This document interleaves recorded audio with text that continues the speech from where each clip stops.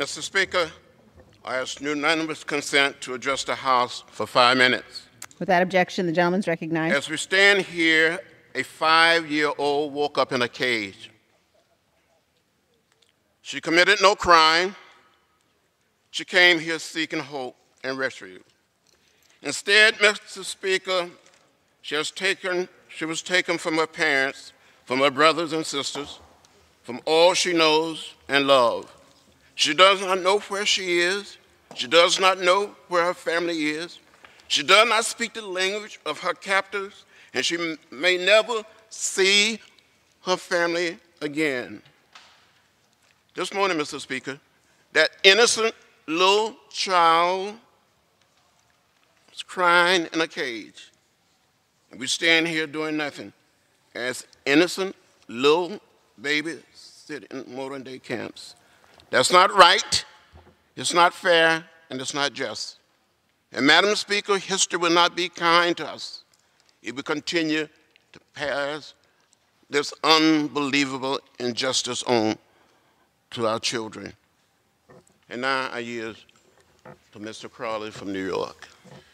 Thank you, Mr. Lewis. There's only one word that goes through my mind when I think about what this White House is doing to children right now. It's shame. Shame on them.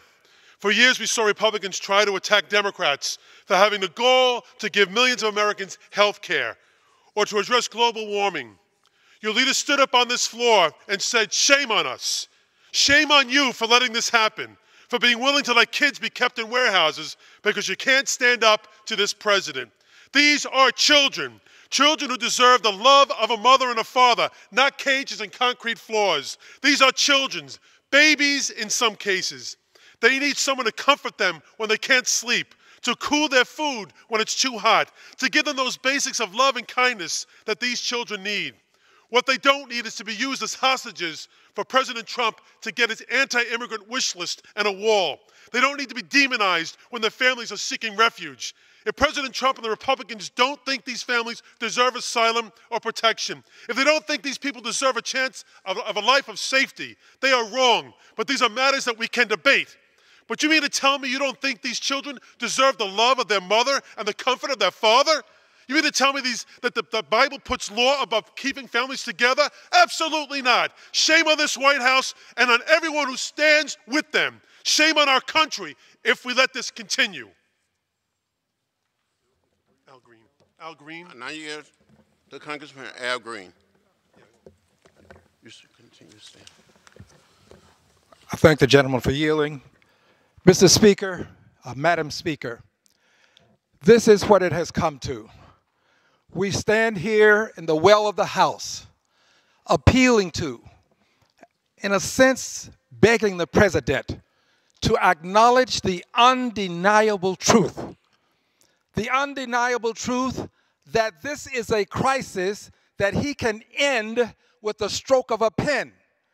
This is a crisis that he has created, and it is a crisis that he can eliminate. The undeniable truth is that if a president can see these babies crying and pleading for their parents, mama, father, papa, if the president can see this and not take action, his heart has hardened to the extent that he is unfit to be president. I yield back. Madam Speaker, our nation is mourning. Our nation is crying out to save our little children, save our babies. History will not be kind to us as a nation and as a people if we continue to go down this road. We must stop the madness and stop it now.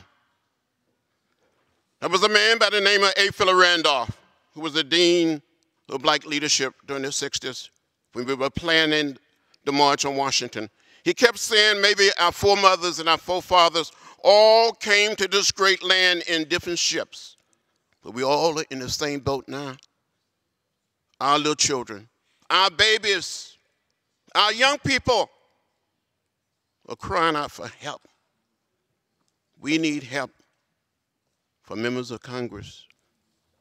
We can do better. Time has expired. I yield back to Madam Secretary.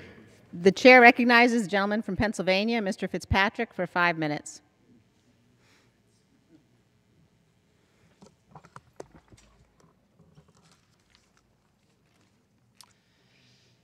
Mr. Speaker, I rise today to recognize the accomplishments of several young people in Bucks County, Pennsylvania that are advocating for environmental protection using their artistic talents.